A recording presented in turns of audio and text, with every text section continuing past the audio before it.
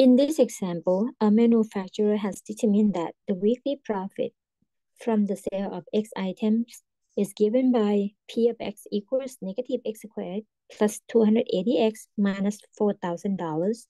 It is estimated that after T days in any week, X equals 0.5 T squared plus 5 T items will have been produced.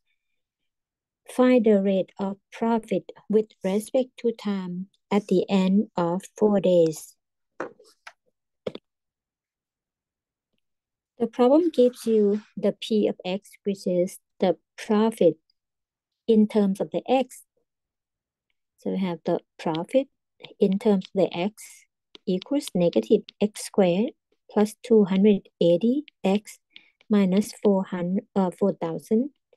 And where the X as the number of the items depends on the time T, X is a function of the T, is 0.5 T squared plus 5T.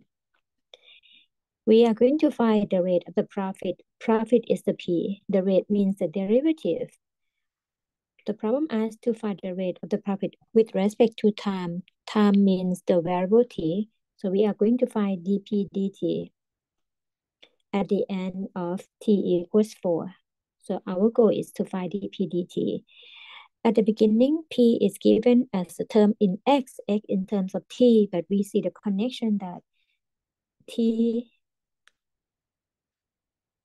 as the independent variable of the X is the independent variable of the P. When you find the derivative, you can find it as the derivative of the profit with respect to X times the derivative of the X with respect to T.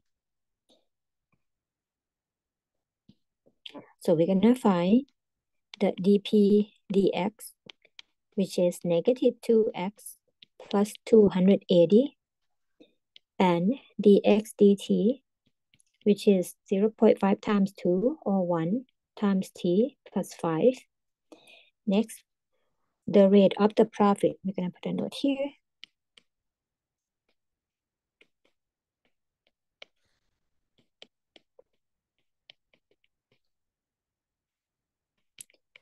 With respect to time, put a note here. Time is a t, profit is a p. The notation is dP dt is formed by the product of the derivative of the p with respect to x times derivative of the x with respect to t. In our case, we derive dP dx as negative 2x plus 280, then multiply by dx dt, which is the t plus 5. At the same time, we have to find out the dP dt at t equals 4.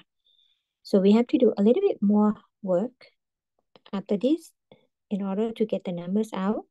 We have the t equals 4, t can go there as the number 4. But the x, since x depends on the time right here, as t equals 4, the x equals 0.5 times 4 squared plus 5 times 4. So we have 16 times 0.5, which is 8, plus 5 times 4, that's 20. X equals 28 when t equals 4. So that means when t4, x can be replaced with the value 28.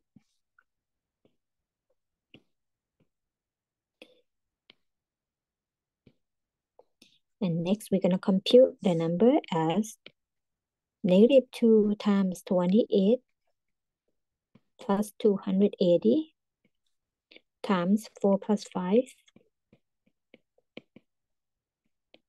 And then the number comes out to be 2016. So here's the rate of the profit with respect to time.